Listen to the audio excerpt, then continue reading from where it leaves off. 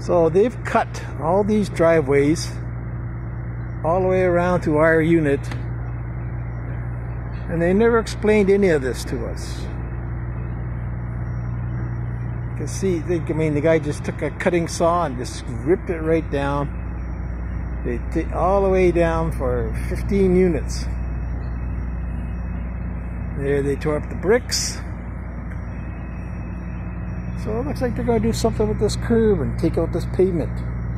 But they never explained any of it to us. Never nothing to us about this. This is the way condominium treats its people. Bad. And over there, looks like they're going to take out the whole sidewalk. Because they got a cut over there also.